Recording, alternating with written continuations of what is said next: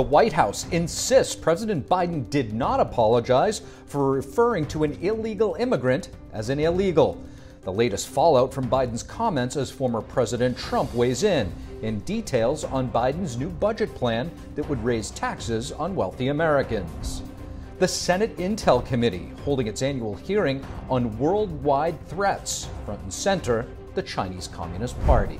A top advisor to former President Trump, Peter Navarro, been ordered to report to prison next week. Will an appeal save him from serving jail time?